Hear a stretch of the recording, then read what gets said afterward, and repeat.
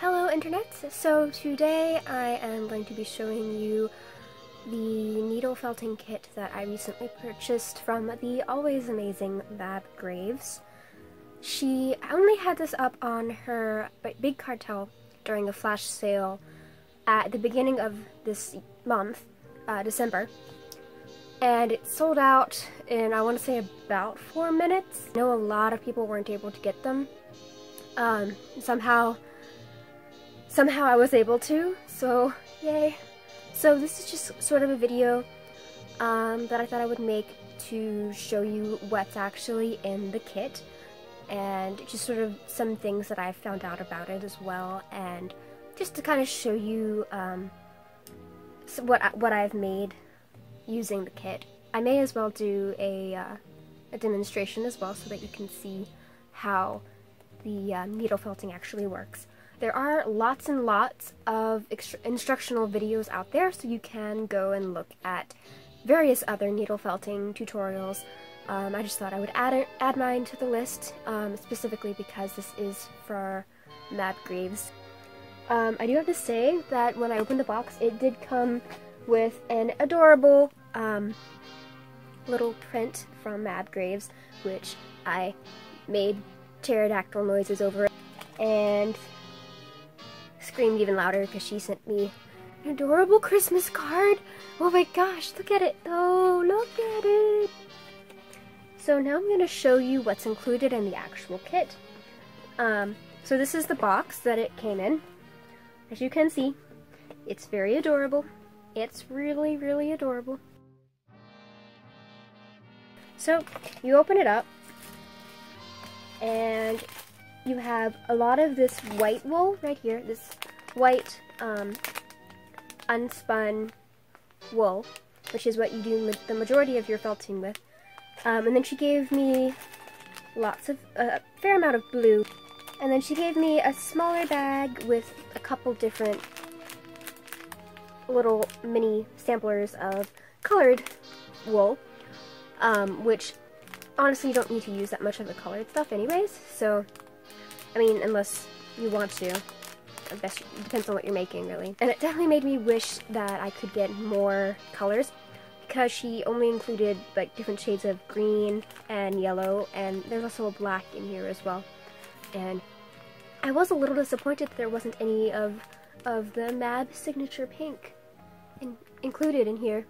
But that's like the only bad thing I have to say about this kit. The rest of it is absolutely wonderful. Also, it comes with, of course, the foam pad, which is what you do all of your felting on. You don't want to just try to felt in your lap. You will bleed. Another thing that is in here is your actual needles. And I'm actually going to show you how to put the needle on the handle, because I found it slightly confusing at first. Here is what the actual needle looks like.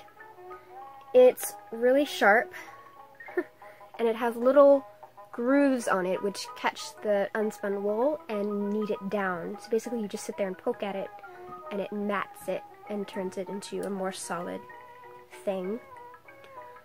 So then this is the actual handle, and it's two parts. You've got the wooden handle, and then you've got this part which comes out, and it has a little groove in there where you stick the needle. And if you can see, there's a little L shape on the bottom. And the way that I'm doing it, so I didn't look it up or anything, I just kind of had to trial and error with this thing, which may or may not be a good idea. But I just sort of took it and slid it in there, like so, and just kind of pushed it in, with the little L shape tucked underneath that little piece of wood there. And then that holds it in so that you can do all of your needle felting without the needle slipping out, which you definitely don't want. And that just goes right in there, like that. You can push it in to make sure that it stays, and voila! After that, one more thing in this kit that I want to show you before I actually start demonstrating is that it came with a little adorable tin of just eyes. And there's a couple different shapes and sizes and types here. There's a couple clear ones with a little pupil, and there's a couple that are just black, so it really depends. This is what I've made so far. I made this for Christmas, basically, for my mom. Basically, when I opened it up, I had to start working on it immediately, and there's a couple pictures of the first, the beginnings of this project here, and it's kind of not very interesting looking, but it was the first thing I ever made needle felting, so I was very proud of it. And then I just sort of elaborated on it and went about my way creating this. I do have to say about making this, when you add the color,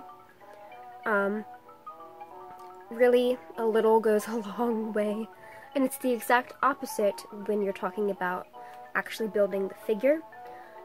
Honestly, this took about half of the white cotton in the kit just to make this little thing. Of course, I am just a beginner, so maybe there's like tricks to making your cotton go a lot longer, but I don't know them yet, so I just have to do some more research, and I'm excited to learn more about this. Okay, I'm gonna try and show this to you with it raised up slightly. So the first thing you want to do is take a little bit of your unspun wool, and honestly, you want to use a fair amount. So, like, you know, that much might be still too little, but maybe about that much.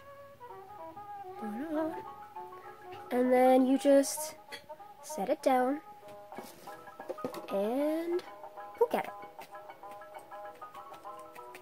You can use your hands or the needle itself to kind of shape the wool, and you can see that already it's starting to sort of mat down into something there.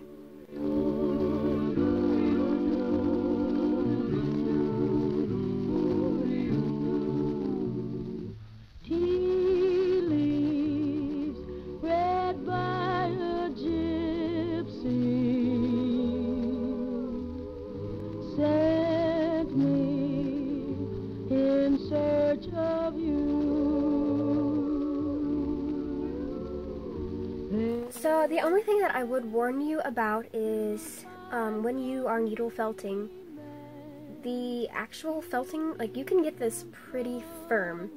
Like, it'll be pretty firm. You can move it around and it's not going anywhere. You're not going to break it.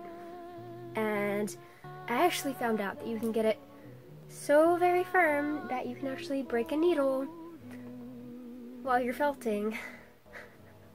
And I ended up breaking 2 of the needles in this kit because I was poking at this a little bit more enthusiastically than I should have. I mean, but it's a good thing because it shows you that you can make your creations as soft or as hard a consistency as you need them to be. Just be wary of that as you're going along. But yeah, that's pretty much all I have for the tutorial. I have a new addiction now, thanks a lot. You'll probably see a lot more needle felting creations on my blog and on my Instagram page as well. So if you are interested in following my Instagram and my Tumblr, then you are absolutely welcome to follow me. That's everything I have to say about this, and I'm super excited that I was able to have the opportunity to get this and to experiment with this new medium, which I had never done before. I want to thank Mab Graves for the great opportunity that she's given me, and lots of other people. Thank you so much, and thank you for watching. I will probably post another video soon after this one. I have lots of other things to catch up on, so stay tuned, and please subscribe if you like this. Because the tea leaves told me